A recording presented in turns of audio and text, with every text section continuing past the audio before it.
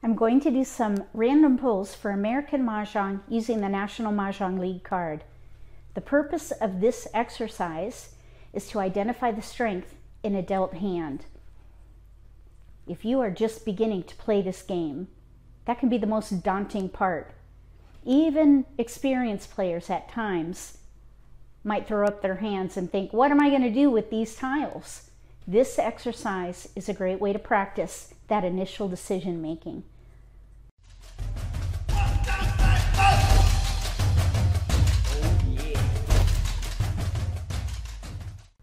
If you're new to Mah Jongg, or if you already know how to play and just want to build your skills, consider subscribing to my channel. That way you won't miss anything. We're going to do 3 random pulls. We'll alternate between dealer and non-dealer. The first random pull, we'll get 14 tiles, then 13, then 14.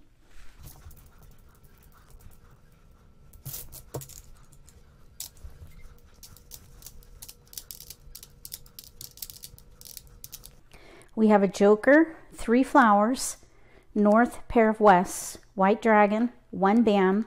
Then we have 4, 6, 8 with a 7 in there, evens and an odd. And then we have a pair of 4s. If these were your tiles, what would you focus on? And what would be your first pass?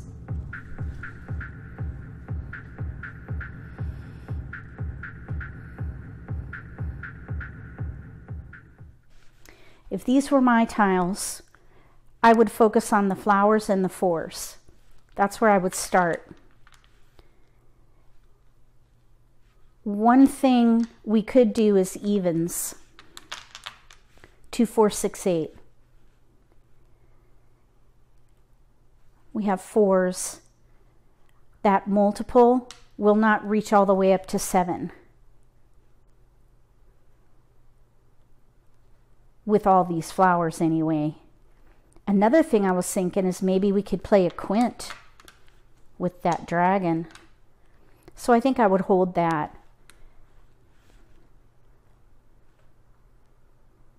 Maybe we could keep the 7 and pass 2 wins and a 1 bam. This though is kind of risky because of news being on the card. If somebody's playing a news hand and you give them 2 wins, they're going to be very happy. So I would let this 7 go. Pass defensively. Now we have a 1 bam, 7 crack, and a west.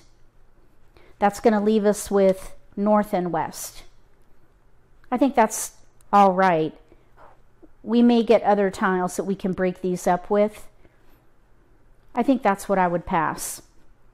Focus on evens, or maybe even that quint, the very first quint.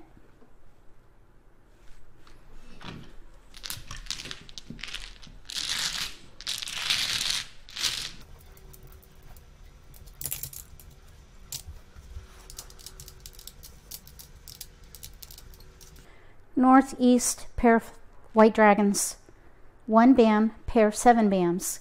Then we have 4, 5, 7, 8 in cracks with a pair of 7s and a single 5 dot. If these were your tiles, what would you focus on and what would be your first pass?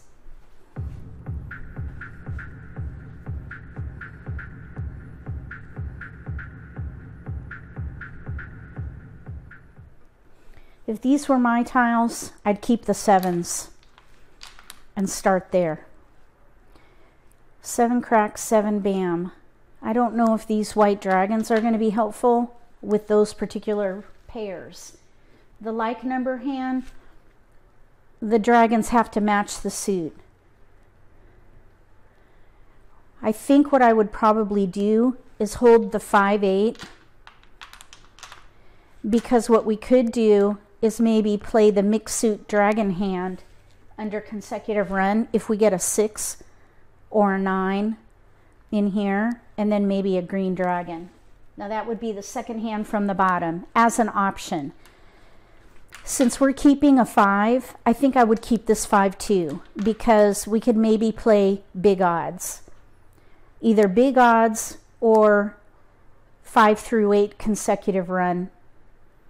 And that leaves us with these tiles to pass. And I think that would be a fine pass. Even, odd, and a wind. That's a pretty good pass. I would focus on the sevens.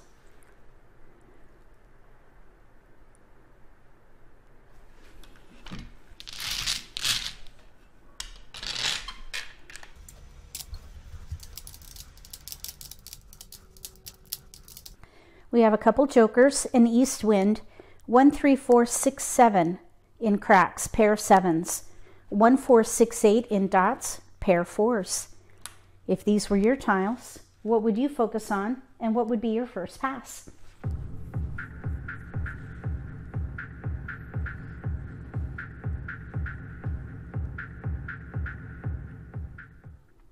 If these were my tiles, I would keep the multiples. 4 and 7. And this year, 4s and 7s can be used in several consecutive run hands. So I would keep consecutive tiles, probably 3 through 7. So I would keep these, the 6. Let those go. Maybe keep the 6. And that leaves us with tiles to pass. So we're keeping 5 through 7. If I had to pick a hand, we could maybe play 4, 5, 6, 7 consecutive run. Third hand down, using these to fill the gap with the 5 dot. But I really wouldn't pick a hand just yet.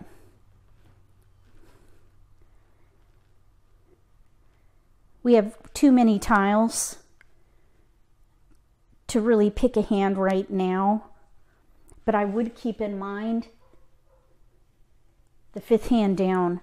If we can get a 5 dot and a 7 bam, we could play 4, 5, 6 in dots, and then, oh, I guess we would need an 8 bam. 4, 5, 6, 7, 8. 8 bam. So I think consecutive run would be the way to go here, bridging 4s and 7s. Beauty is in the eye of the beholder. When any player looks at that dealt hand, they may have an idea of what to play, and somebody else could sit in front of those same tiles and do something completely different. If you start with the strength of the hand, typically that would be multiples or the predominant pattern, choose a direction to go and build around the growing strength of the hand. That is the way to set yourself up for success, regardless of what you play. If you like this video, give me a thumbs up. If you haven't subscribed to my channel, consider subscribing. Click that little gray bell if you do. That way you'll get notification for when I post new videos, and you won't miss an opportunity to learn a new strategy or pick up an insight to the game that could give you an advantage at the table. Between now and the next video, may all your picks be keepers.